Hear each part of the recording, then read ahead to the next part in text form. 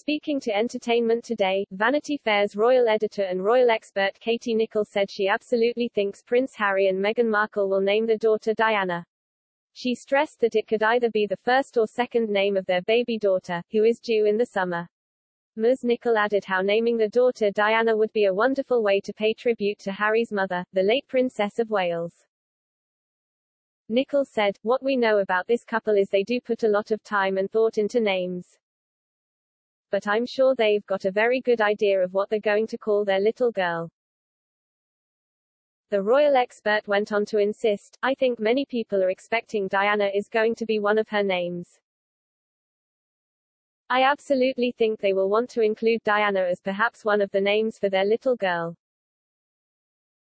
Nicholl said how the couple could choose the name Diana maybe not for her first name but added, "I'm sure it's very high up on their list in terms of a second Christian name."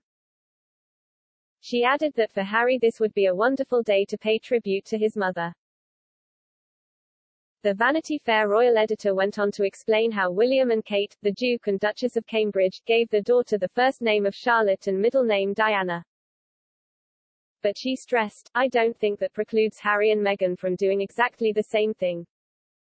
Meghan is understood to have watched the funeral service of Prince Philip, the Duke of Edinburgh, from California with her firstborn Archie. Prince Harry arrived in the UK 2 days after the death of his grandfather and remained in quarantine for the following week in accordance with government guidelines on coronavirus. On Saturday, the Duke of Sussex attended the funeral alongside 29 other guests, but had to sit alone inside the chapel due to COVID rules. In the wake of Prince Philip's death, Meghan and Harry paid the Duke a touching tribute on the website of their organisation Archwell. But earlier it was reported by Express.co.uk that Meghan and Prince Harry provided a sentimental tribute to the late Duke of Edinburgh on the day of his funeral. The couple wanted bears' breeches to be included as they are the national flower of Greece, where the Duke was born.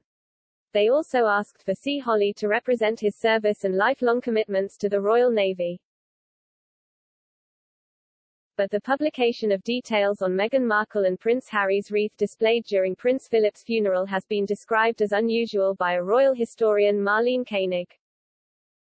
She told Page 6, "I think it was a little bit drawing attention back to them rather than just not saying anything at all.